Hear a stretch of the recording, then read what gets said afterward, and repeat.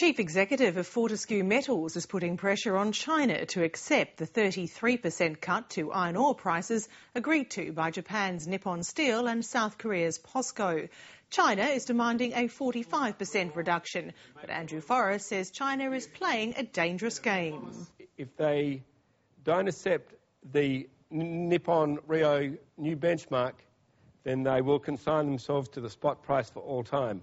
And that certainly in the past has shown extreme upside volatility. The usual arguments over pricing aside, Fortescue is looking to forge closer ties with China and aims to list on the Shanghai Stock Exchange if and when it's open to foreign companies.